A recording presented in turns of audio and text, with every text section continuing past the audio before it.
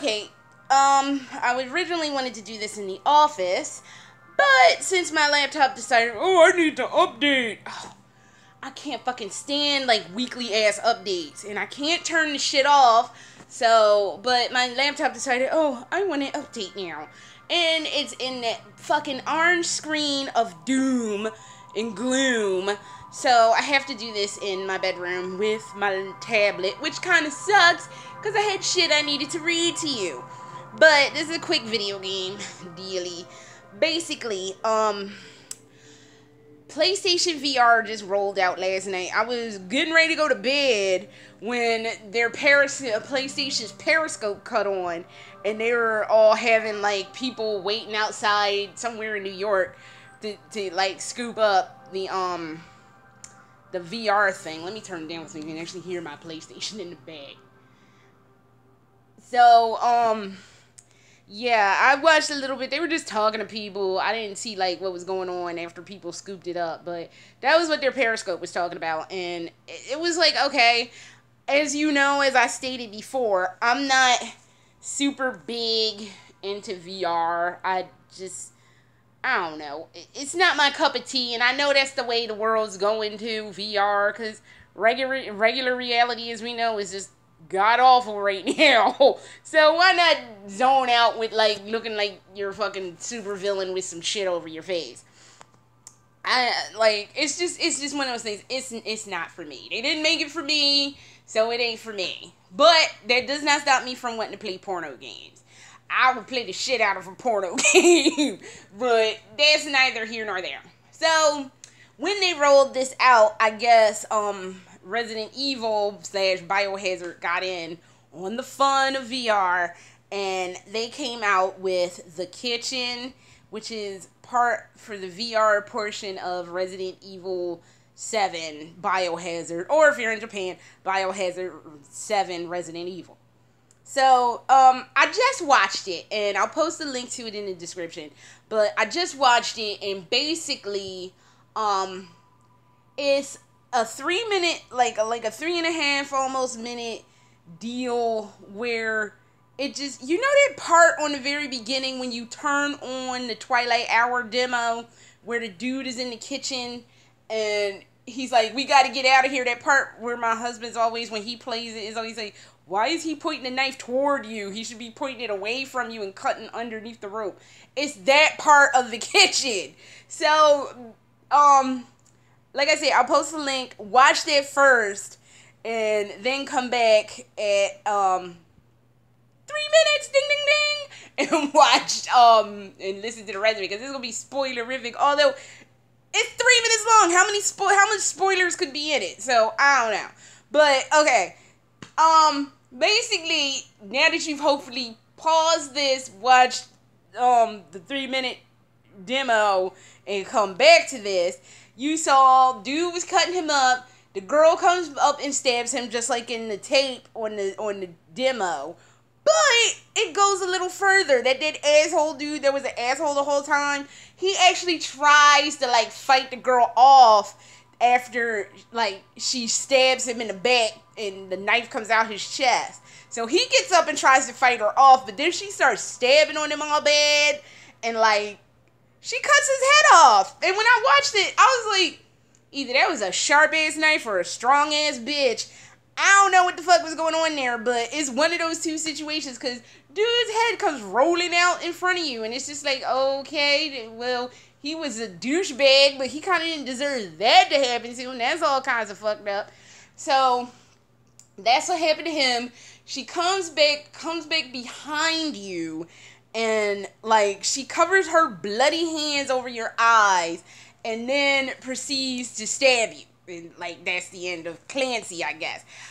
I'm taking all of this to mean that this is the precursor to what happens to Ethan, when Ethan's going around. Now, the funny thing is, when we first was talking about Resident Evil 7, wasn't it supposed to be the demo and all of this shenaniganry had nothing to do with the game? It was supposed to be like an independent thing. Now those Baker people are like Pinnacle A1.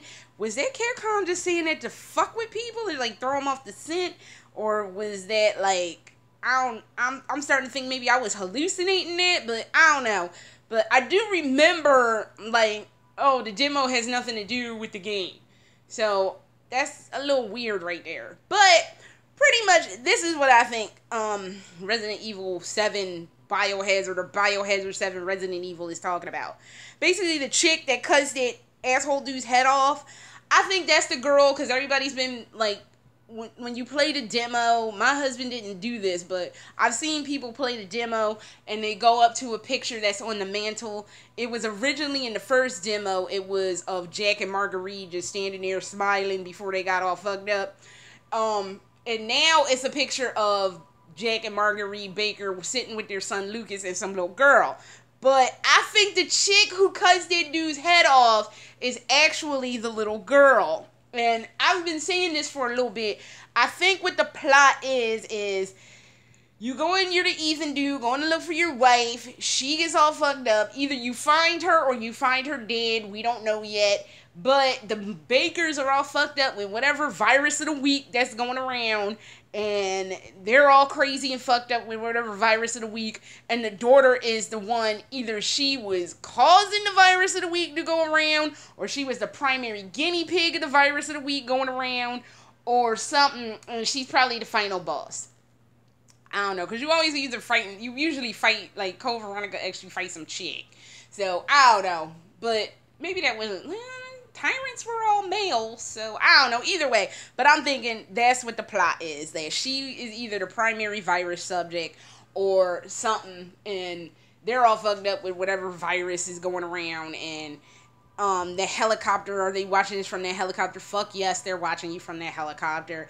They probably infected your water supply or your food supply or your beer supply. Some kind of supply got fucking fucked up with some virus of the week, and now y'all all fucked up and just fucked up and messed up and crazy and stabbing people. So I think that's what's going on. Like, all in all, 3 minutes for that is kind of pointless. You can't even defend yourself. You're the dude, you're the Clancy dude on the chair, and you can't even really defend yourself. So I don't know. I just see that, like, I know y'all want to get people geared up for VR.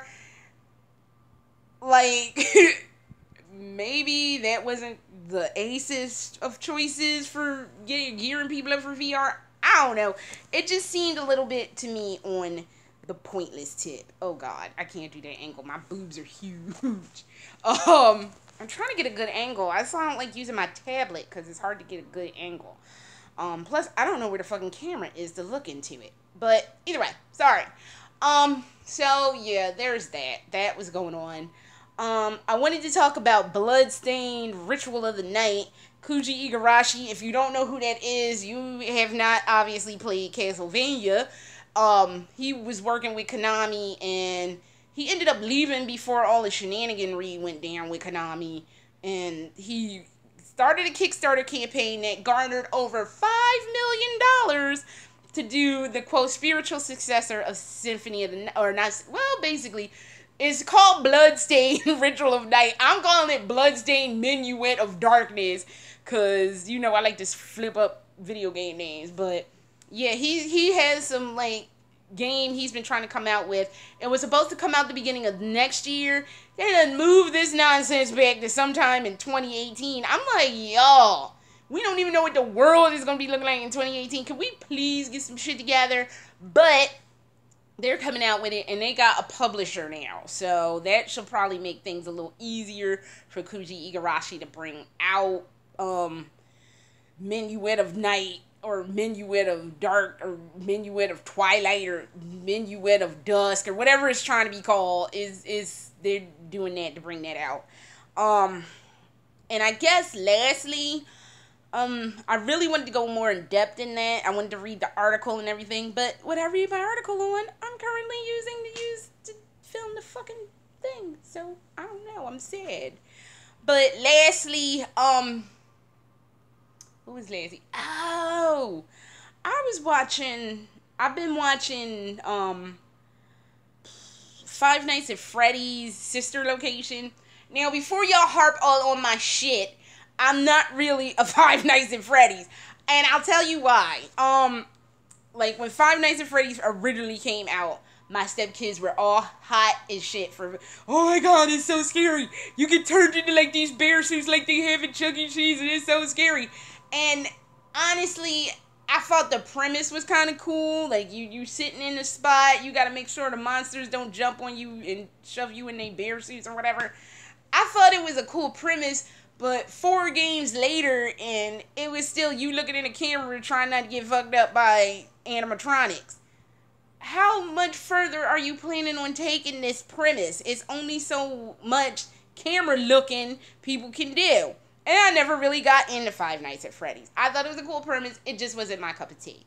I want a little more plot with my horror. If I'm going to be scared, I want kind of a story behind it. So I kind of brushed it off and was like, these kids don't know what scary is. It's scary, yeah, but it could be scarier. So I watched one of the people I do watch, like watching their Let's Plays. I watched him do Sister Location. And Sister Location, because it had like a mild plot, was hilarious. I enjoyed watching it. I never really could get into enjoying Five Nights at Freddy's because it was just watch camera, block monsters. Watch camera, block monsters. Ooh. But, and like jump scares are like fun, I guess. But, I don't know. It just wasn't my thing, but this one was kind of funny and it had a little bit of a story behind it. So, I'm not playing it because, one, I just can't go there. It's a computer game and I am console queen for life. But, like, even if it was on a console, I probably still wouldn't play it because it's a horror game and I'm bad at horror games for as much as I love them. But I thought it was worth watching. It's worth a watch, at least. If you're not into computer games or if you're not planning on playing, if you're not really a huge fan of Five Nights at Freddy's, most of the diehards of that series don't really like that one. I'm not a diehard of the series. I just like that particular one because, like, when you're on the elevator, the guy on the elevator is always talking shit to you. The last thing she says to you is like, because of your performance, you're gonna be bonused with a gift basket, which is gonna be deducted out of your pay. And the funny part about that was, while I was watching it, the guy who does the Let's Play, he was like, what? When he was like, a gift basket, and at the same time, I was like, what? And then when he was like, it'll be deducted out of your pay, I was like, what? And then he said the same thing, so that just tickled me that, like, it was just weird and crazy. So, but check out, if you don't, like, check it out. Just check it out, because it wasn't that bad. I've seen way worse, but it wasn't that bad. So, that's all I have, and hopefully I can get my shit working. I ain't going there, check on my laptop, make sure it didn't explode. And I'll post links to stuff in the description. I guess I'll have to post a link to the article I was going to read since I couldn't fucking read it. And I will see y'all later. Later.